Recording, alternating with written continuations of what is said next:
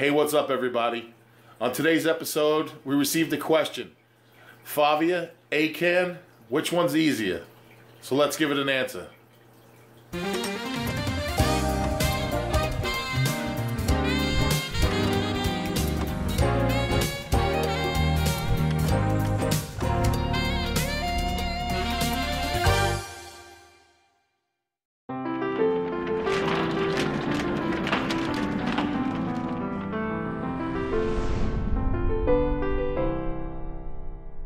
On the last video, Lee and Mandy Battersby asked, I have found some beautiful Acans and Favias. Could you please tell me the difference, if you know, and which is the easiest?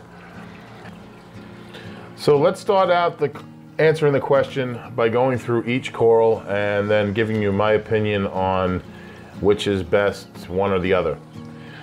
First, let's start off with the Favia. The Favia is one of the slowest growing corals.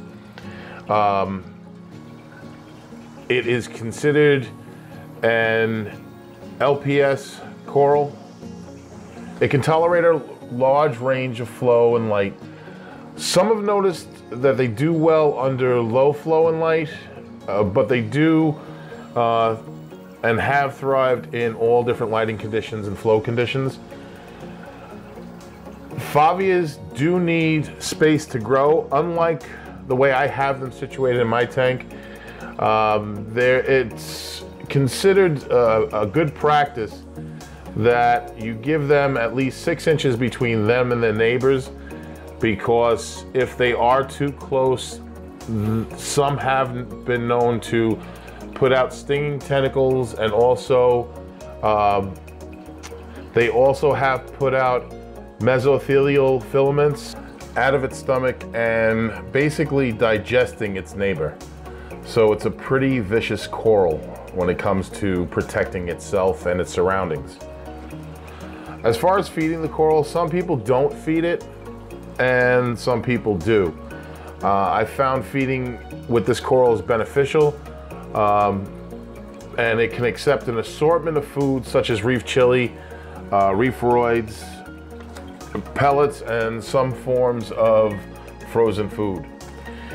I feel feeding them improves their growth and looks, but you have to be careful when you spot feed corals, and because you can have a tendency to overfeed them, and by overfeeding a coral with these foods, it could lead to increasing your phosphate and nitrate levels in your tank.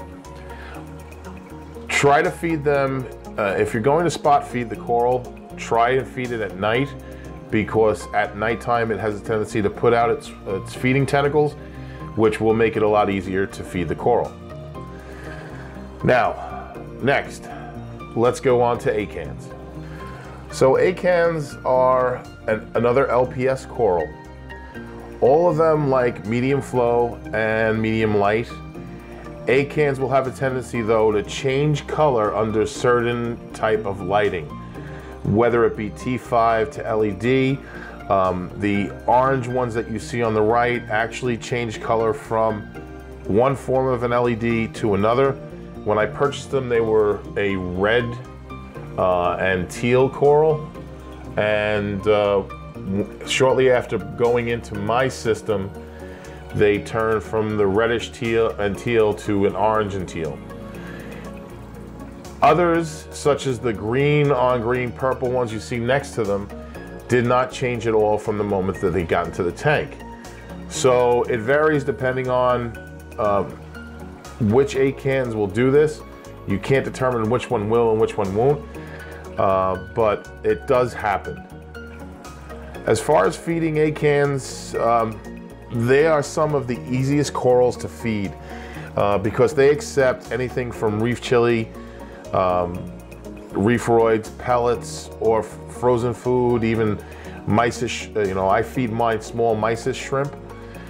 The coral itself does have a considerable benefit when you do feed it, because it will have a tendency, you'll see, I've done both, not spot fed the coral and fed the coral, and when I'm feeding it, I see that the rate of growth is double as if you had the same coral and didn't feed it.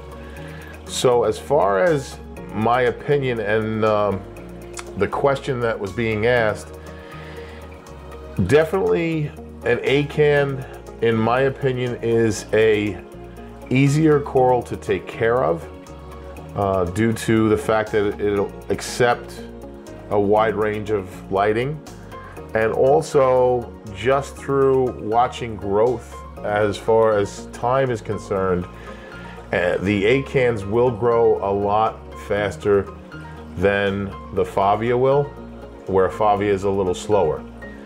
So also the variety of both is substantial, but as far as the Acans are concerned, I just think there's that much more variation of size, color, even genus.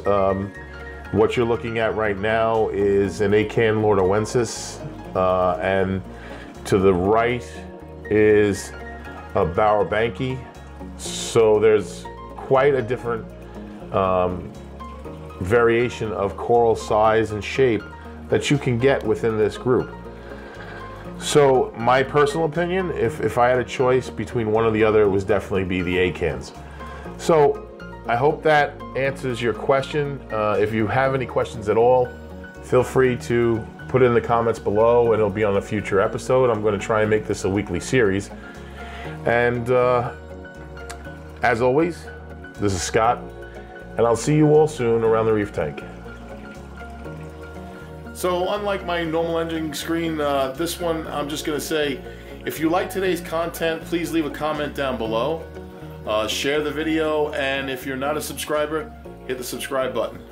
And you'll have more content like this and much more every week. See you soon.